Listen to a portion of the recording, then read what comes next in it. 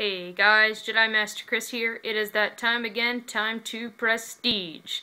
I've got a little clip for you guys, but first I want to go ahead and tell you that I've been doing some thinking, and I think I'm going to start doing some commentary. Maybe posting some videos of my full matches and kind of talking through them. I'm not the world's greatest Call of Duty player. I am decent, but I'm definitely not a white boy 7th Street or a white girl 7th Street. The only issue with this is that I don't have an HD PVR, and I'm not going to be sitting here recording stuff on my phone. So until I can get that, unfortunately, I won't be able to do commentary. But hopefully in the next few months or so, I'll be able to get that and upload some commentary for you guys. So before I go ahead and prestige, I wanted to show you guys this clip real quick. This took me forever to get. I'm going for the care package kill. And for the longest time I ran around with just an airdrop trap, and that was my only kill streak. And it just didn't work. And so I put the airdrop trap on with some other stuff, and I'm just randomly throwing it, and I ended up getting it in this match. And I pretty much freaked out afterwards. It'll do it in slow motion.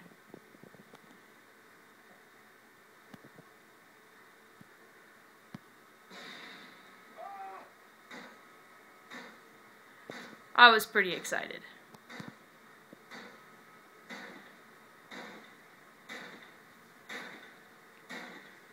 Alright, well there's that. I always press B, and it always takes a picture. Okay, let's head on over to the menu so we can prestige. I believe it is November 30th, right around 11:30. So I think the game's been out for 3.5 weeks. I could be mistaken on that, and I might just be pulling that out of the air. I was off for an entire week for Thanksgiving. I was out of town, so I didn't even get to touch the Xbox for about a week. So I'm feeling pretty good about fixing to enter my second prestige. I feel like I did pretty good as far as my time. I've used, I think, about 10.5 hours of double XP, so I haven't used up all my double XP yet. I try and only activate those when I'm fixing to hit a 10K challenge.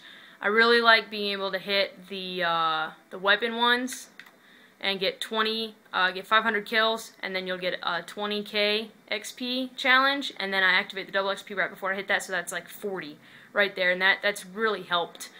Okay, so let's go ahead and prestige. Oh wait, let's look at my stats real quick.